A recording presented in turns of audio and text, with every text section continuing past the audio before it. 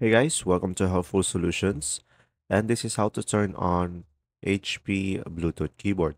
So guys, first one is just simply insert fresh batteries into the keyboard, and many HP Bluetooth keyboards power on automatically when batteries are installed. And if your model has a power switch, just make sure it is turned on.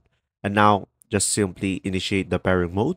So some HP keyboards enter into pairing mode automatically upon powering on. And if not, just simply look for a dedicated Bluetooth pairing button or a key combination like holding the FN key and another key to activate the pairing mode. And just simply consult your keyboard's manual for specific instructions.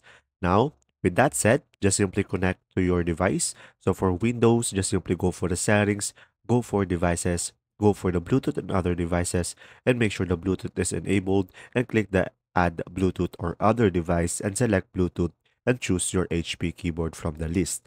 Now for Mac OS, just simply go to the system preferences, go for the Bluetooth, and make sure the Bluetooth is turned on and just simply select your HP keyboard from the list of available devices to pair. Now for Android or iOS, just simply open the settings, go for the Bluetooth and make sure the Bluetooth is enabled and tap on your HP keyboard when it appears in the list to pair. There you go. I hope this video helped you out. Thanks for watching.